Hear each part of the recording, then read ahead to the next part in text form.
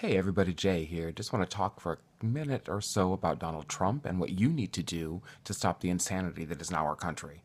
As you know, Donald Trump became president on Friday, the 20th of January. He was inaugurated at noon, as all presidents are.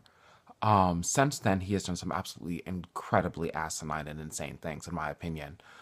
He has gutted Obamacare or the Affordable Care Act. He has banned Muslims from entering our country, and banned people from seven nations, excuse me, that had nothing whatsoever to do with 9/11. He does it all under the guise of protecting us from acts such as 9/11, yet fails to prevent the individuals from the countries who we know actually attacked us from entering. Crazy, huh? Interestingly, he did not ban Muslims from any of the countries in which he owns businesses in from re entering our country. What do you think about that? Interesting, huh? Anyway, I want to encourage each and every one of you to write a few letters this week or send postcards to your two state senators and to all of your representatives. Please do this. Save our country from the insanity that's Donald Trump.